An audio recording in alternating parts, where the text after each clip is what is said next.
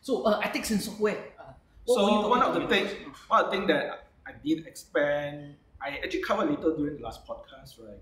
So about ethics, so I talked about laws, how software development should be compared to the construction industry and all that. And I also cover a little thing about, for certain case, we're actually very good at encoding practices in our software. So I want to talk about ethics. I think I talk about ethics on different on this topic, but not in particular order. So when I talk about software development, often we don't really care about ethics that much, unless we lost money. So we are very bad at this. So give me an example when ethics actually matters. Yeah, often ethics doesn't matter. So okay, so I'm going you know what? I'm going to eat my word just now. I'm going to eat my word just now. So because I said something stupid. Here goes. Sometimes a lot of these small issues we can't really think about right now. Simpler one is when we sell financial product, when we actually do a website to give financial advice, should we start selling financial product? So there's those things. And here's why that matters. Why would that be any different from, let's just say that you are actually in sales? Wouldn't it be the same? Correct, but it depends on the mission of the site. In this case, do you want to have your agreement advice across product? So you're talking about you want to save more money. Do you want them to focus only on money, or do you want to have a broad range of information for them to know how to properly save their money, the risk profile, what kind of thing they do and whatnot. So what would actually constitute, or rather, in your opinion, proper software ethics when it actually comes out to financial advices? It's less of a software as a project, as a tools itself. It's more of content. In this case, it's a content, right? So it's about content and all that. But in publishing, politics, there is a solution for that: disclosure of interest. And this is something that we don't actually do for something as simple as creating a website. Some actually do that. For example, if you do review, a lot of the review that actually says we have this is the following affiliate links. Those are essentially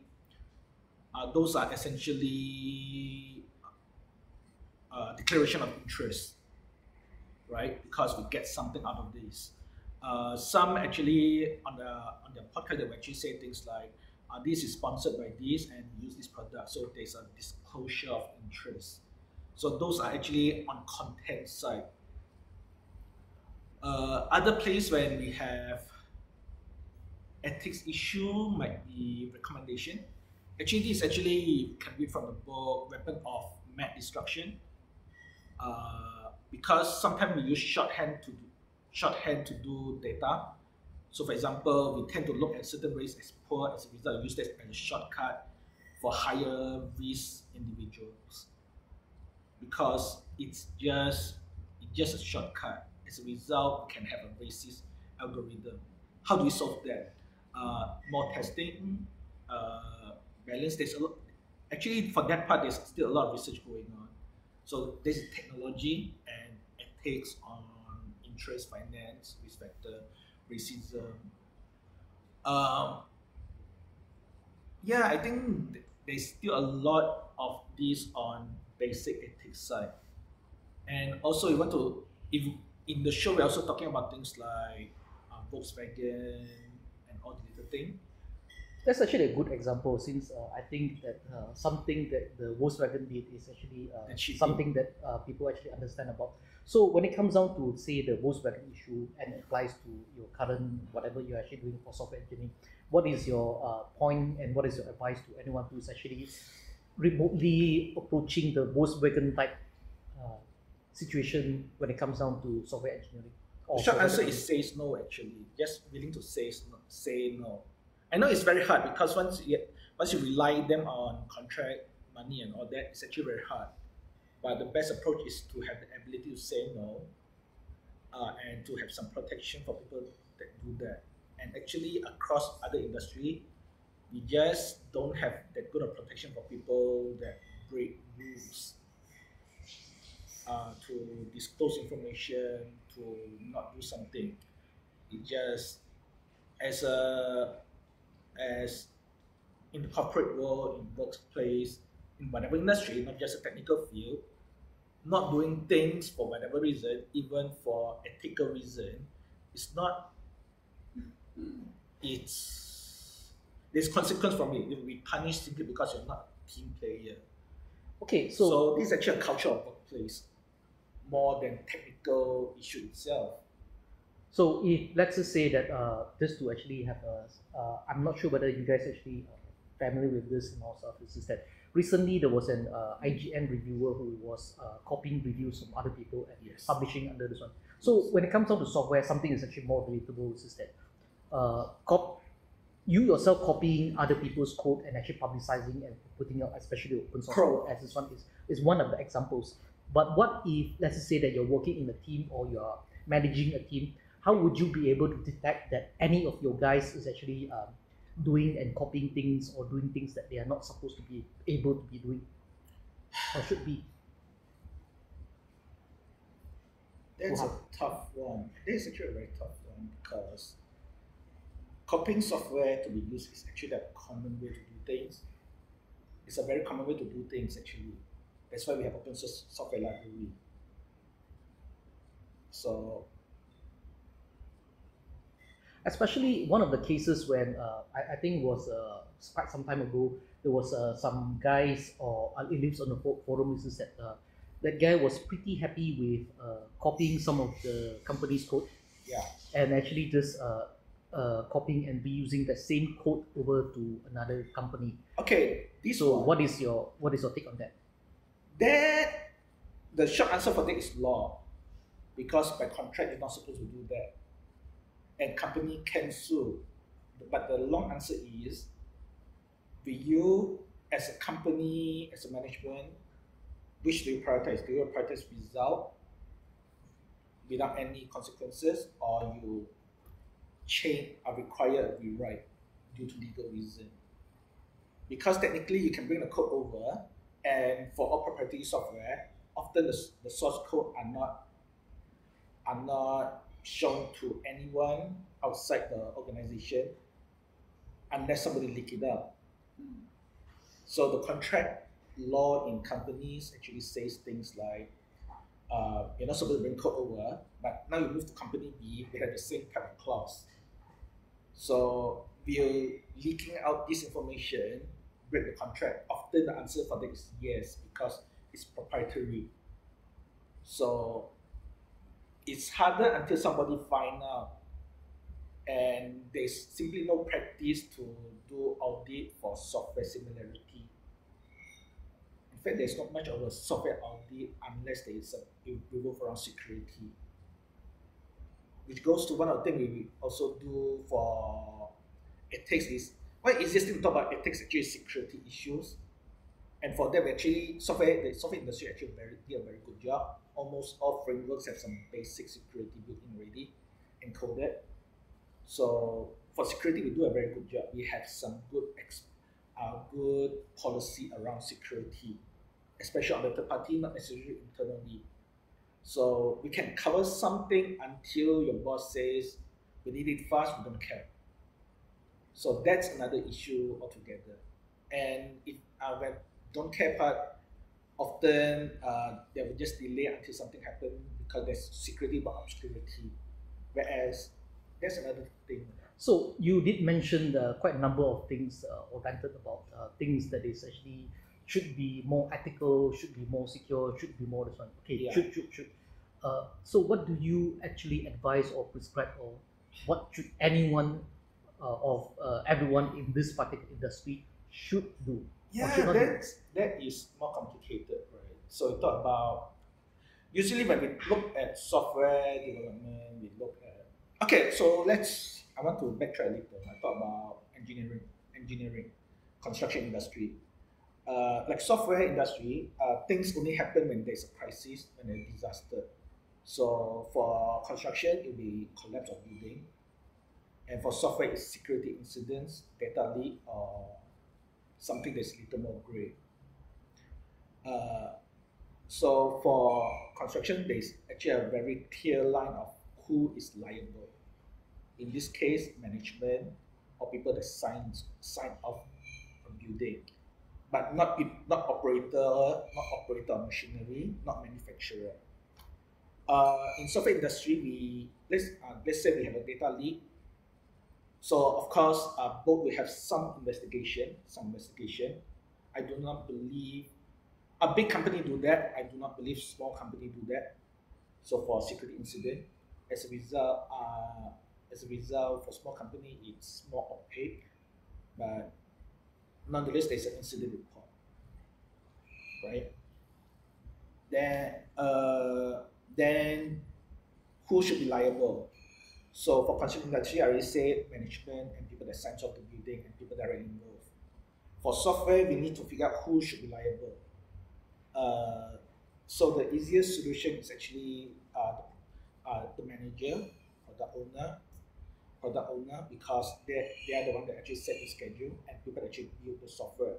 But then it's a little more clear because sometimes we as a software developer are not very low level. Did you just in the fact that these open source software licenses, because one of the point of GNU, for instance, GPL and all stuff is that if you use the software, the author of it is actually not liable. So if anything security actually happened, something really bad happened, and because of some security problems, open source software, does that mean that don't use open source software then? Yes and no. Yes and no, actually. Yes and no. Yes, bad software should not be used. There's a free market. There's a best thing. So, but it's also a little more complicated because unless the person got paid to build the software, it's actually very hard to fire the guy or make them liable. Which is why there's always like a chain of responsibility involved here, right? So here's a quick example.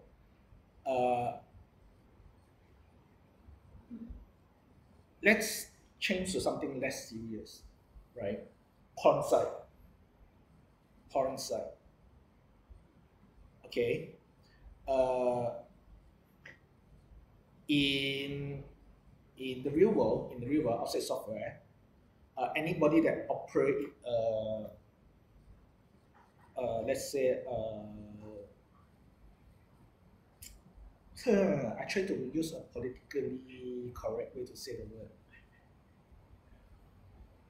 Okay, so let's say somebody had a sex toy shop. Legally, you should not have that in Malaysia. Okay, legally. So who should be liable? So in the real world, the owner of the shop is liable. Now you have a porn site. So people, and the porn site use WordPress. Who should be liable? The owner of the site, not the creator of WordPress. But something more serious. Let's say you have these. Let's say go one step further. You had a bank that secure money, but that inadequately secure the money, right? And there is a security incident where they got money stolen by very stupid reason because of inadequate security.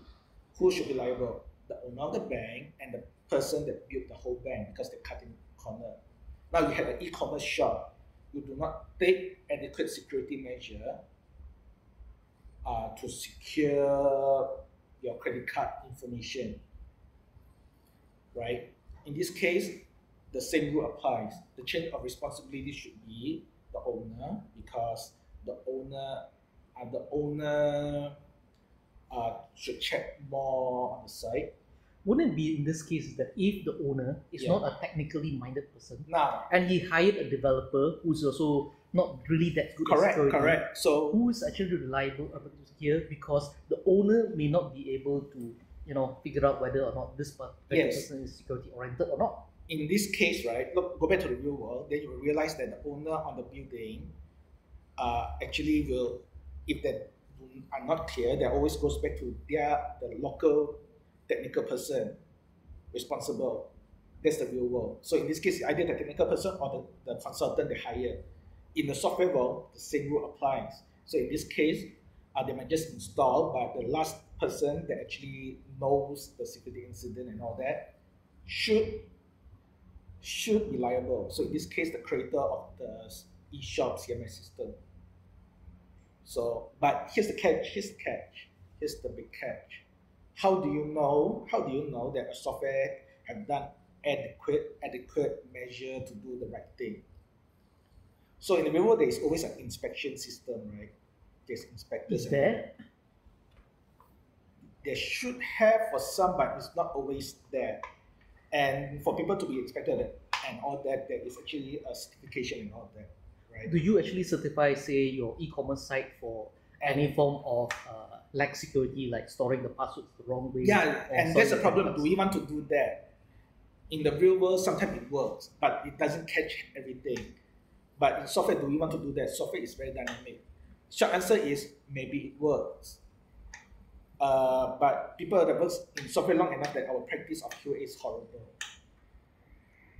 So we don't always catch bug, or we let a lot of the bug goes on different way. So this topic is actually very wide, all right, very wide. You can talk the whole debate the whole day about law. You can talk the whole day about practices. You can spend the whole day talking about inadequate engineering practices in software development. So you're going to spend the whole day talking about this for a long time. So before we actually spend a whole day just fully talking about this, in terms of what is any takeaways that you want to be able to tell everyone, especially those who are, say, new to software development. Yes. Okay, there are these problems, yes. So what they should look out for, what they should be actually be doing. So here's one of the cool things about software industry is that we always have documentation. OWASP always have documentation. We always have disclosure policies. That is something that we don't always see in the real world, but in software world we have a lot of disclosure policy. Those are little war story that you can learn about vulnerabilities. We also the practices of security, offensive and defensive, is actually open to public, something to learn about. And for product owners, you should really be a little more careful about. You need to think deeper. I'm not saying that ethics problem is always clear, not always, but you need to think deeper about this. And if you got involved in money, then you need to think about, are we doing enough to protect the money that we have? Or how much will our user security compromise, all that? Is think deeper, be a little more careful.